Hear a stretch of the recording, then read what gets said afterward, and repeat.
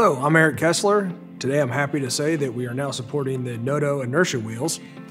So I'm going to show you how to get these up and running. You are going to need the Kessler interface cable and the receiver which comes with the inertia wheels. All you're going to need to do is plug our cable into the receiver, and then you're going to plug the receiver cable into the control port. Okay, now we want to get to our boot up screen, so press your menu button until you see the Kessler logo. Once that loads, go down to More, and then highlight Inertia Wheels and press Enter. At this time, the inertia wheels will be in control of the CineShooter head.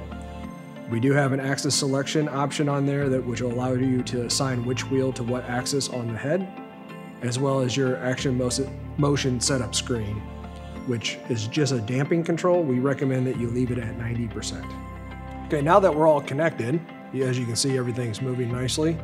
You can adjust your speed and drag settings within the wheels, as well as many other features, but you can visit their website for all of the features that the inertial wheels offer.